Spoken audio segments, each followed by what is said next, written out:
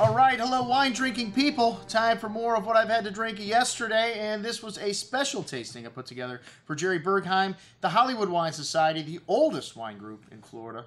Hey, I don't mean you guys are old, but the group's been around longer than any other group in Florida. A couple of old dudes in there, but these guys know their wines, and they wanted to showcase one of the greatest producers in California. I did Lewis for them last year, and this year Jerry said, what about Pahlmeyer? I said, what a coincidence, man. I'm going out there to see their newest thing, the Wayfarer wines, and check out the Wayfarer Vineyard out on the Sonoma Coast. What an incredible trip. So I just got back a few weeks before I got to present these wines, so very fresh in my mind, my trip. And Pahlmeyer wines we're very familiar with here. I think we've gotten every single release at the Wine Watch. See, the Wine Watch started in 1983. Jayson Pahlmeyer released his first wine in 86. I learned on my trip that he actually made an 85 Chardonnay under a different label before that, but the Pahlmeyer wine started in 86. And he and John Caldwell were good buddies, and they traveled to France together, visited some of the world's great vineyards in Bordeaux, and actually smuggled back some cuttings with him. And, well, it just so happens John's father owned 55 acres in Combsville. They took those cuttings and planted a vineyard. And when people looked at it, they said, man, you guys, what the hell were you doing, man? What were you smoking out here? And, it took it 6 years to get the first leaf off of it. Usually it only takes 3. But their friend Randy Dunn, when he tasted the first batch of this wine, he said, man, I will buy every grape you guys have out here in this vineyard. And it wasn't Randy Dunn that started making the wine. He hired Helen Turley instead, and it turned out to be a good move. Helen turned out to be, she's one of the top winemaking consultants in California right now. She doesn't do much work anymore. She just works on her own vineyard. You may have heard of it, Marcassin, and that's why she brought Justin out to the Sonoma Coast to show him a nearby ranch that was for sale, and he bought that in 1987 and started to develop it. And it took them 12 years before they, 97 I think, I'm sorry, and started to develop that, and it took them up until the 2012 vintage before they thought they were ready to release another product with a separate identity from this vineyard. The Wayfarer Vineyard is 30 acres planted and 30 different 1-acre blocks. And the Chardonnay is comprised of 10 different blocks, and this is the best fruit from those 10 blocks. Their first release, the 2012. Very similar Marcassin to me, really lovely richness, a decadent wine. It's got this lovely Asian pear, white peach, and lemon curd kind of fruit with vanilla, nutmeg, and cinnamon spice. Very rich and creamy on the tongue. This wine's got incredible depth of fruit, layers of mineral, and wonderful acidity here. A really long finish, and even better on the second day.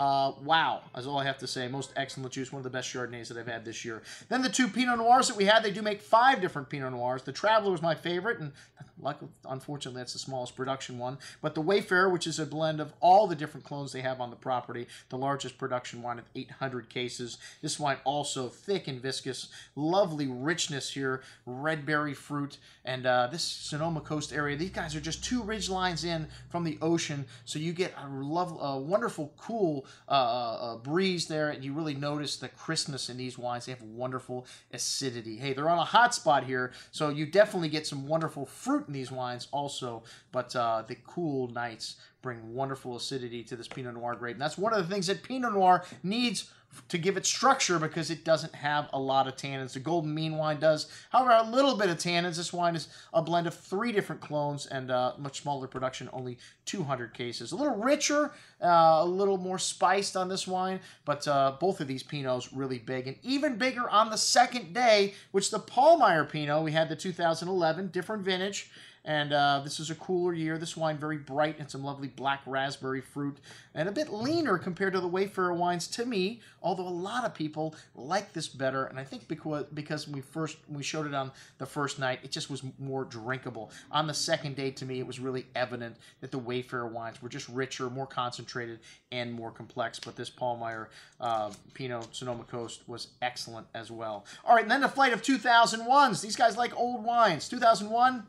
still babies from this Pahlmeyer. Let me tell you, the Jayson, we showed these wines blind, and a couple of people did pick out several of the wines here. We showed the Merlot, the Pahlmeyer Red, and the Cheval des Andes. Wait a minute.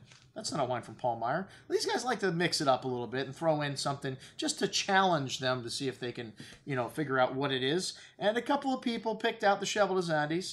Most people missed it. Most people thought it was the Pahlmeyer Red. But the Pahlmeyer Red and the Jayson, to me, were definitely akin and brothers. The Pahlmeyer Jayson, a bit more forward here. Some lovely, delicious fruit still in this wine. Still very much alive.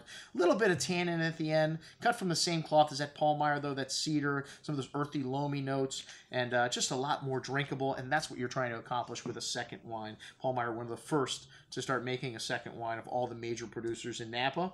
And the Merlot, wow, very plummy and rich Merlot. This is a Cabernet drinker's Merlot. The 2001 still has excellent structure here, but you notice not as much tannins in these other wines. This wine had lovely freshness, though, a quality that we love about Merlot and why Merlot can age. The Pahlmeyer Red, like I said, this was the big boy in the flight. This was my favorite wine in the flight, most excellent, and still a lot of big tannins here on the finish here. That cedar, that plum, that cigar box spice in this wine, still really big, like the Jayson ×2 at least. And the Cheval des Andes, to me, was fairly different than the other wines. I think that's why people picked it out as the Jayson, showing a little more dark earth, very Bordeaux-like. It's Malbec and Cabernet. It did show the pedigree of a top-level wine, though. Definitely stood up to the Pahlmeyer, and I thought was most excellent also. All right, the 96 and 97, 92 flight, kind of an odd thing. We were supposed to have a 97 Merlot. It didn't arrive in time, so we threw the 92 in there just to give you a little older version, and these were blind also. Almost everyone picked out the Lagrange, which very Bordeaux-like, this 96, a great vintage.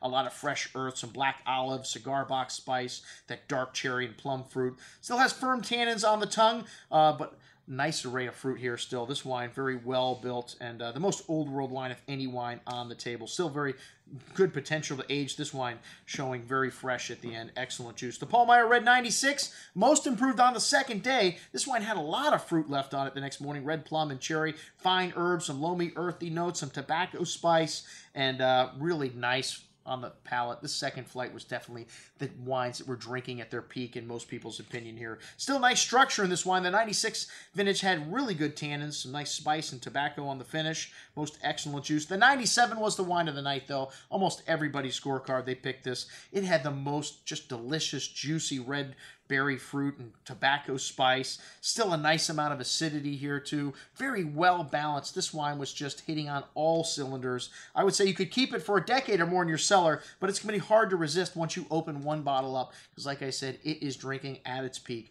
right now. The 92 still had a little fruit left. Some nice tobacco spice and herbs in this wine. Some loamy earthy notes, a little bit more pronounced in this wine. And some tannins here on the finish, but not as much fruit. Definitely not as much fruit as either the 97 or 96. You want to drink up the 92s if you have them. The 95s, wow, these wines were great on the second day. 95, like 94, an exceptional vintage, but 94 got all the rave. A lot of people forgot about 95. This Merlot, silky and velvety on the tongue, really juicy red berry fruit and plum, some nice cocoa notes on the finish here, and the Pahlmeyer Red just seemed a little bit bigger, had a little longer finish. This wine had a lovely bouquet, cigar box spice, loam, red currants, fresh herbs, and a really long finish. This wine had lovely balance, silky tannins, and like I said, drinking at its peak right now. Most excellent juice. One of my favorite wines on the table. The 87, unfortunately, did not fare as well. I think the 87 de Cru Beaucaillou, a good example of a bad vintage in Bordeaux. A lot of people said, this wine's bad, it's corked, whatever.